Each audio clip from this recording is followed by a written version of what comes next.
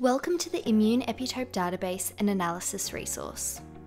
Established in 2003, the IEDB is a freely available resource funded by the National Institute of Allergy and Infectious Disease. It catalogues experimental data on antibody and T-cell epitopes in the context of infectious disease, allergy, autoimmunity, and transplantation.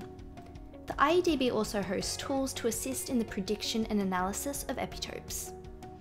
Here you can see the IEDB homepage, which is where you'll find everything you need. The IEDB homepage is split into 3 segments. The central panel is what you'd most likely be interested in, the IEDB main search interface. You can execute 98% of possible queries through the homepage alone, making it a very powerful tool for research.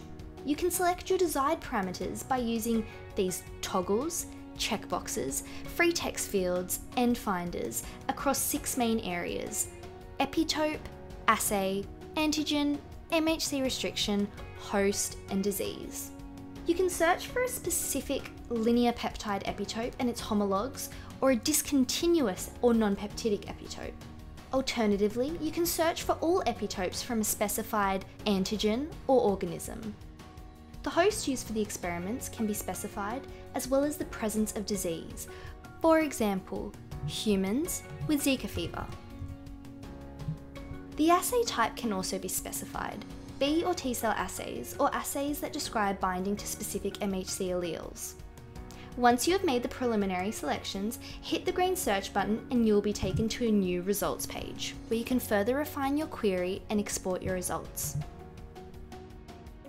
The panel on the right contains links to the Epitope Analysis resource. Here we provide tools developed by the IEDB, as well as host tools developed by others, with the T-cell and B-cell prediction tools being the most widely used applications. Our T-cell tools encompass MHC class 1 and 2 binding predictions, as well as processing predictions and immunogenicity. The B-cell tools help predict linear and discontinuous epitopes, whilst the analysis tools provide detailed epitope sequence analyses through the population coverage, conservation, and clustering tools. As with the database, we strive to offer you comprehensive tools for your research, and more information can be accessed via these links or via the analysis resource dropdown. Finally, in the left panel, you'll find some background on the IEDB. By clicking on the Learn More link, you can read more about the program and our team, including how data is curated and how to cite the IEDB.